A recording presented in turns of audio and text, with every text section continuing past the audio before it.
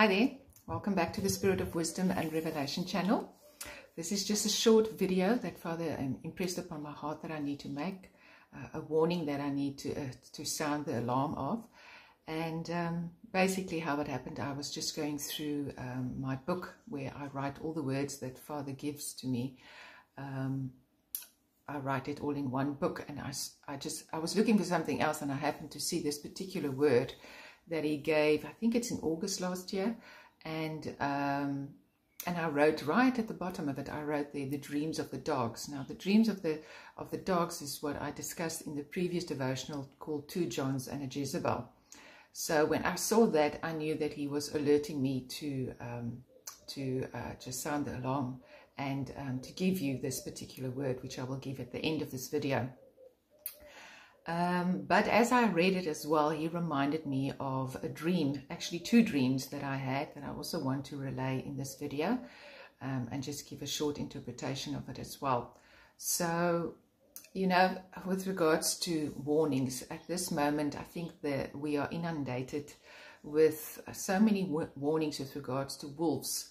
And it truly is the time and the age of the wolves that are coming out, and we see persecution starting to flare up, and it will increase most definitely. And I think the increase will definitely happen amongst ministry, those who are in ministry and that Father is using authentically, those in true ministry. We should expect that, and we should heed this warning and consider what it is that he's saying to us at this time as well. So I'm most definitely applying all of this to myself. And you know, watchmen give a warning before the time. They don't give a warning when the wolf is actually at the door trying to blow the house down. They see the wolf coming. And so we've had these warnings now for years. But it's interesting is the urgency and the frequency, or how often it is actually mentioned now. So we need to take note of that and really say, Father, we have to have a certain disposition concerning these warnings. We can't just hear these warnings or watch when somebody talk about it and just go on with our normal day as if we didn't hear it, as if the wolf is not approaching, or the wolf or wolves. So, you know, we need to spend so much more intimate time with him in his presence, because that is the only safe place. The only safe place is under his wing and in obedience to him. That's the safe place, and that's the place we need to seek even more now in this time. So what happened to me, this is probably about I'd say August last year as well. I was cleaning house, and all of a sudden the chorus of a Bad Moon Rising song started, I started singing it, or it came up in my heart, and I was thinking, what the heck am I singing? It's not something I would ever listen to, and when I ever heard it, it was probably like an ad or some music playing somewhere, but not something I listened to myself personally. So I didn't really know all the words, just the chorus part. So this came up in my spirit, and I thought to look at the lyrics of the song. And so I just want to read these lyrics, because it's very applicable, and it's even a warning from the enemy to tell us what's going on. So let me just start there with the lyrics. It starts with, I see the bad moon arising. I see trouble on the way. I see earthquakes and lightning. I see bad times today. Don't go around tonight, while it's bound to take your life. There's a bad moon on the rise. I hear hurricanes a-blowing. I know the end is coming soon. I fear rivers overflowing. I hear the voice of rage and ruin. Don't go around tonight, while it's bound to take your life. There's a bad moon on the rise tonight. All right. Hope you got your things together. Hope you're quite prepared to die. Looks like we're in for nasty weather. One eye is taken for an eye. Well, don't go around tonight, while it's bound to take your life. There's a bad moon on the rise. Don't come around tonight, while it's bound to take your life. There's a bad moon on the rise. So now on to my dream that I had last year. Now I called the dream a bad moon rising. So what happened was I had an aerial view in my dream of a stage, much like we would have with America's Got Talent stage, very huge stage with a lot of people around it and just glamour and lights and the whole works. And I had an aerial view, and I started to focus in on the stage, and what I saw on the stage was the backdrop, and the backdrop was a full moon, a bright full moon, and in front of this full moon was a clock, and the clock was Roman numerals. That was the backdrop. The act itself was shadow hands. So I could see black hands that was actually shadows, and this was the act, and that's the end of the dream. So the interpretation of the dream is as follows. We know that in Genesis 1, the Lord God told us that the sun, the moon, and the stars are a sign unto us. So it tells us what age we are in. It tells us what time it is. We have the constellations that are telling a story. So the sun and the moon and the stars, they serve as a sign. So here we have the moon, and the moon is full, right? The fact that the moon is full is telling us that a time of fullness has come, a time of maturity has come. So we have this stage that is set with a moon that is full. Now Shakespeare is the one that said, all the world's a stage, and that's the first words that came to me when I had this dream. All the world's a stage. Everybody's just looking at the stage. Nobody's looking at the backdrop. Everybody's looking at the act, the shadow hands. So the Shakespeare that said all the world's a stage, I actually went to look up the full quote, and it's so applicable to what Father is showing us. And I'm just going to read the full quote. He says, all the world's a stage, and all the men and women merely players. They have their exits and their entrances, and one man in his time plays many parts, his acts being 7 ages. I think the phases that a moon goes through is also called ages. So the question is, now that we know that the time is full, the fullness of time has come with the full moon, the question is, what time is it? The Roman numerals are telling us what time it is. It's telling us it's the Roman age. So immediately when you think of the Roman age, you think of Nero. And Nero is a type and shadow of the Antichrist, right? He persecuted the saints terribly. And the interesting part that Father drew my attention to was Adolf Hitler. And he was fascinated with Nero, to the point where he, at the end of World War II, he made a decree that is called the Nero Decree, where he wanted to destroy Germany, and every evidence he could find, exactly what Nero did to Rome, he burned it down. So Adolf Hitler was a very staunch follower of Nero. And the interesting part about Adolf Hitler is that his first name is Wolfgang. So you just see the connections that Father brought to my attention. So the fullness of time is reaching us of that kind of persecution that will be coming very, very soon. And even if we think of Adolf Hitler, we immediately think World War, right? And even right now, we are hearing the war drums beating louder and louder. And everybody, yes, are aware there's a backdrop, but they are fascinated with the shadow hands, and the shadow hands represent the shadow governments.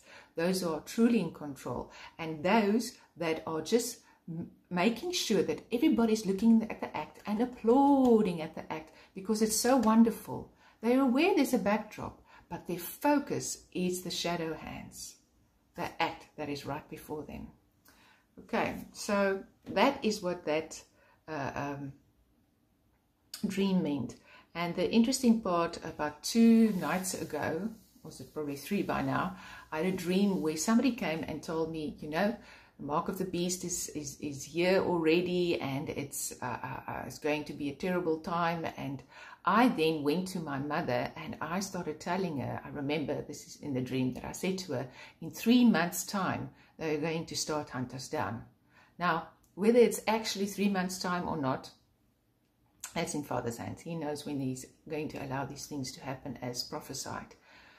But the urgency of it was behind it. And this is what I want to get to, is that we've been hearing these things over and over and over, and we've become like the proverbial frog in the boiling water that's become a jacuzzi, and we started being, you know, being fried or being warmed up in this lovely little jacuzzi, not realizing that we're going to be eaten alive, so to speak.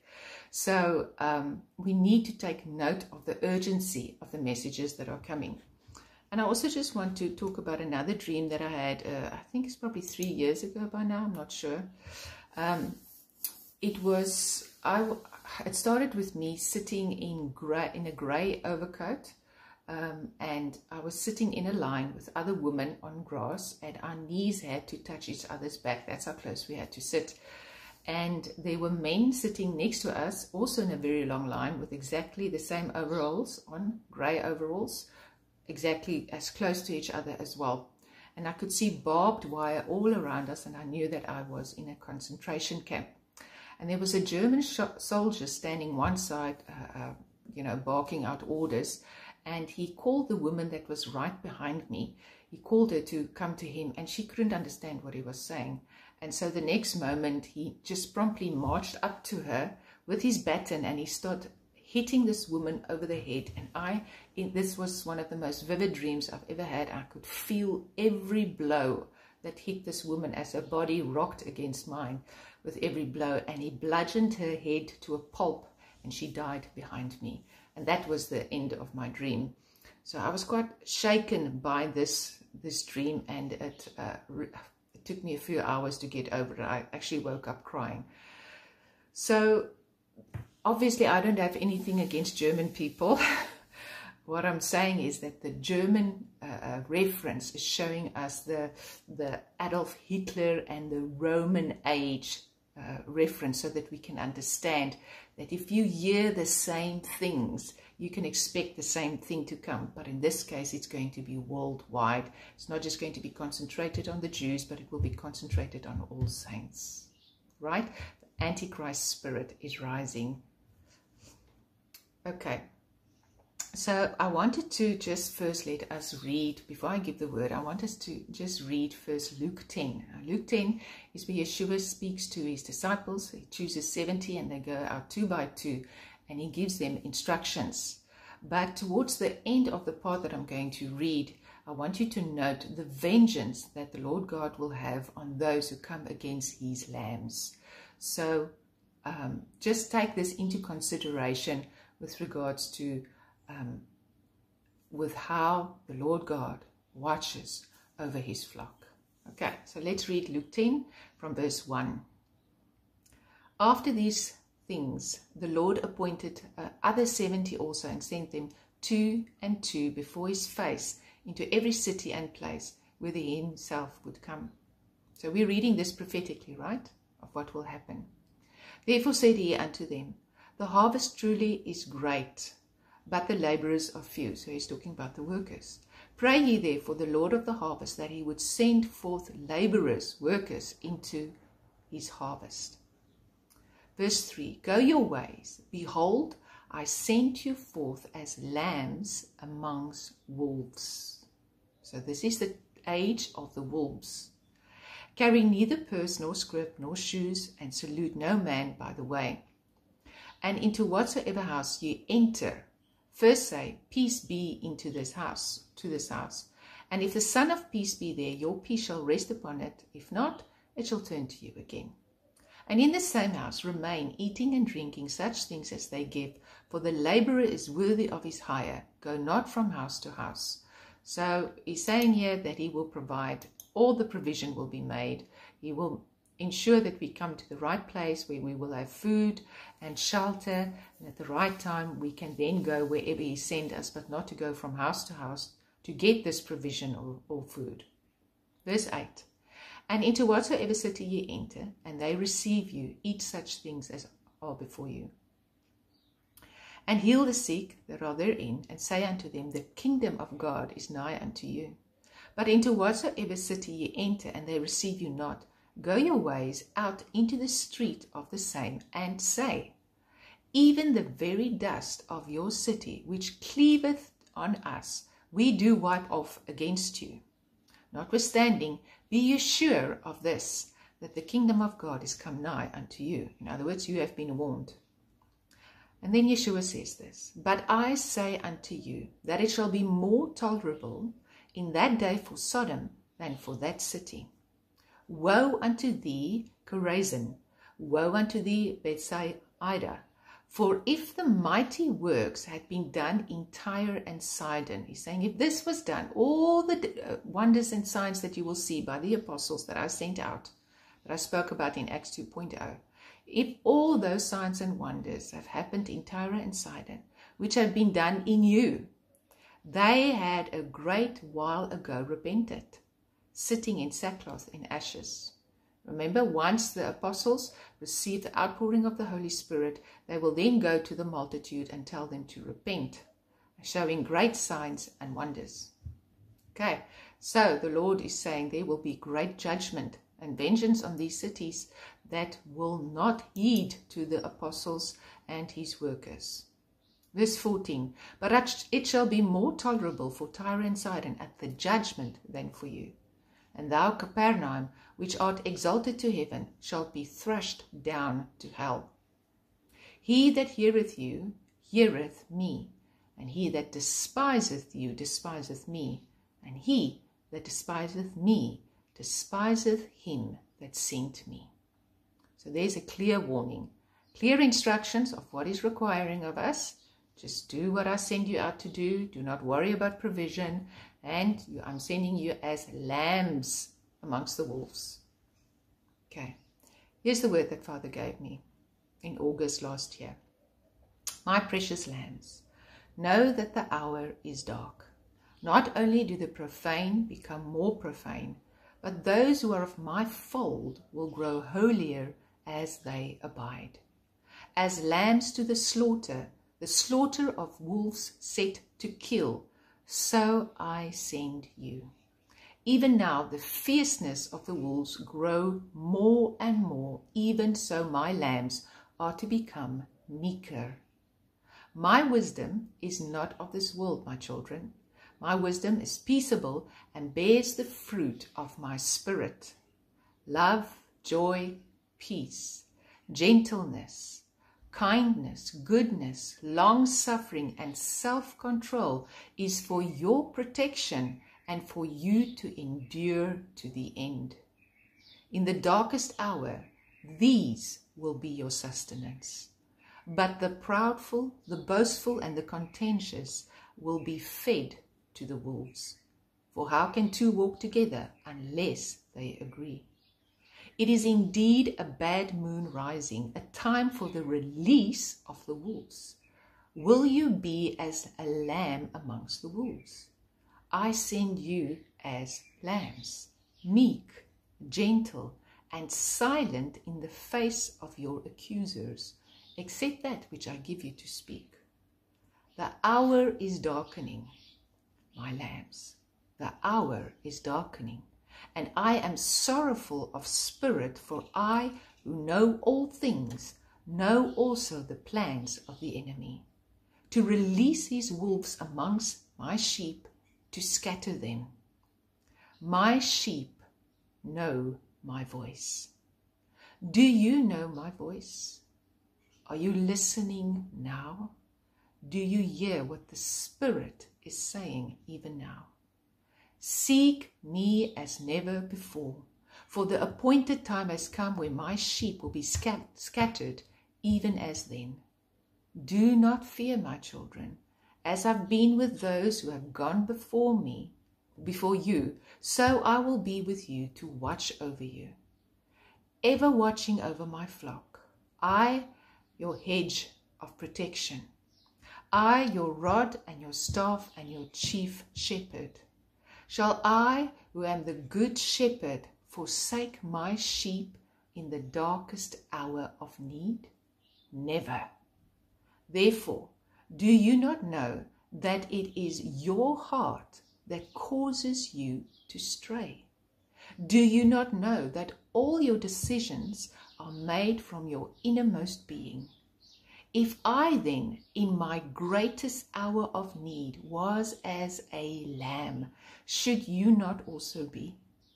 Do not be as this world, my little ones, but walk as I walked, in meekness and in the fear of God. Amen. The focus here, and what is required of us, is a greater urgency to seek his presence like never before, to come in that place under his wings of Psalm 91, where no arrow will come near us, no sickness, nothing that the enemy had bring against us. The Psalm 27, where he is our fortress, where he hides us in the secret of his tabernacle. This is where we have to find ourselves continually, and from out of this place we minister. But even now, in this hour that is darkening, we are to seek him even more. Who will listen to this? Who will heed this call? Who will earnestly think, Lord, I see the time. I really think I need to seek your presence even more, the time that we are in. And it's from this place where he cultivates, and his virtue, a transaction takes place in his presence, where the fruits of the Spirit are cultivated and grow, and you go out and you can practice it. You know, practice makes perfect. Where your accusers, even those of your own household, or whoever you speak to, come against you, and you then have to apply what you've learned in that inner chamber, so that you can be made ready for the time to come, because he's saying this will be your sustenance. This will help you to endure to the end when you walk by the Spirit and when you abide in me. I truly pray that you hear what the Spirit is saying to his church in this time, as you continue to hear the cry of the watchman, beware of the wolves. Thank you for watching this. Bless you.